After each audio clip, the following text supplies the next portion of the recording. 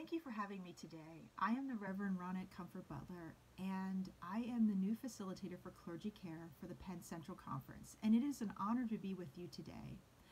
Today I would like to speak about a topic that has been really heavy on my heart and in my mind as we have waded the waters of this pandemic, and that is grief.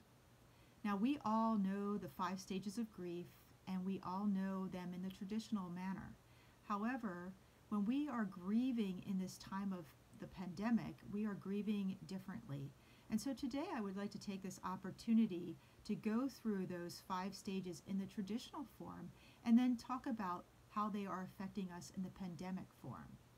And I will refer to my notes periodically because I want to be mindful of what I am telling you is truth, and I also want to be mindful of the time spent telling you. I don't want to hold you for a long period of time. So first I'd like to go over denial, which is usually the first stage of grief. Denial in the traditional sense of the word is, thinking about, if I would have done this, I could have done that. When we are talking about it in traditional forms, we're talking about death, we're talking about illness, we're talking about loss. So in death, we may say, I really wish I could have been with that person, and if I would have been there, maybe things would have been differently. Or if I would have gone to the doctor sooner, maybe I would not be dealing with this illness. Or maybe if I would have paid attention more to my loved one, they could have been diagnosed in a different way. In the pandemic form of it, it's a little different because we're thinking of, if I could have listened to somebody who would have told me something in truth, maybe I could have dealt with this differently, or maybe I should have dealt with this differently with my church or with my patients. Maybe if I could have known a little more about what COVID-19 is, maybe I could have dealt with it differently. Now, the second part of grief in the traditional form is anger. And so we become angry at maybe even the person who died.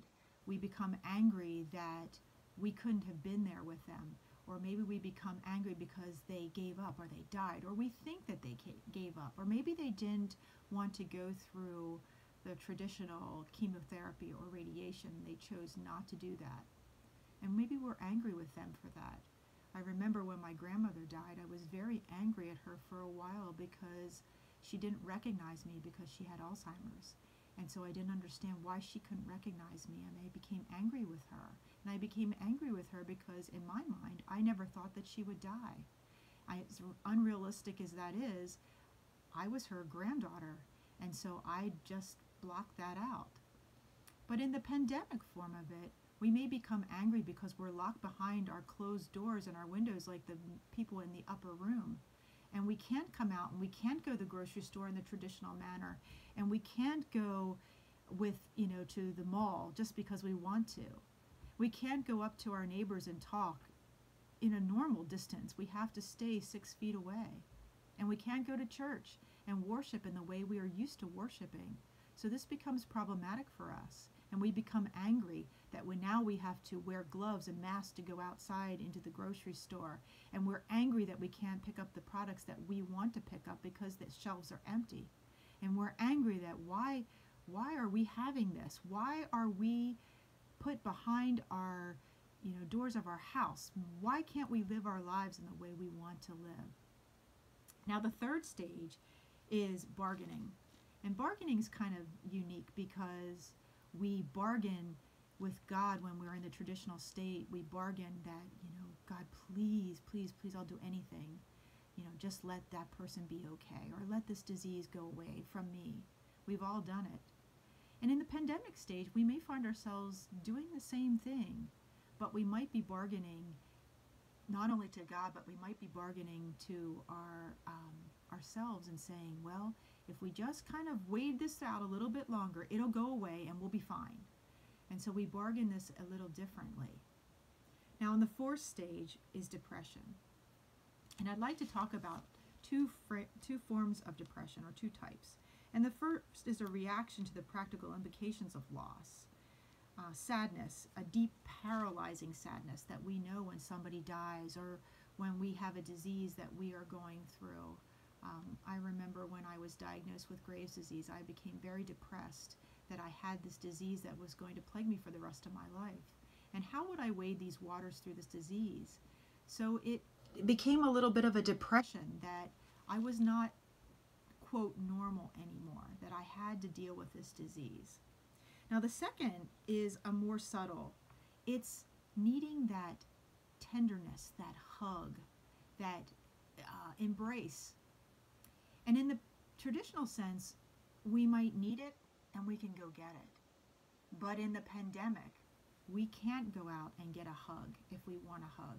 We can't embrace the person that we feel needs that hug or ourselves need that hug, because that hug or that handshake or that just touching of that person may cause us to become ill. And so it may cost us our lives. And so it's very different in the pandemic than it is in the traditional. In the traditional, we can go hug somebody. I need a hug. Please hug me. But in the pandemic, we don't have that option or that opportunity. And so that's where it differs. In the last stage is acceptance.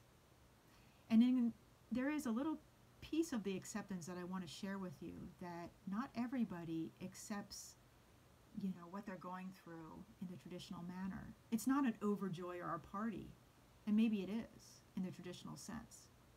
In the pandemic, it might be a breath. Okay, we've gotten through this, and yes, it was terrible and it was hard, but now we're going back to a different life. So how do we wade those waters of a new life, not our normal life in the sense that we are used to? How do we go back to church in a different sense? Do we have to sanitize our pews every time? Do we have to pass the plate differently because everybody's touching it? Are we able to hug each other during the passing of the peace, which I know at my church is non-negotiable, but it may have to be.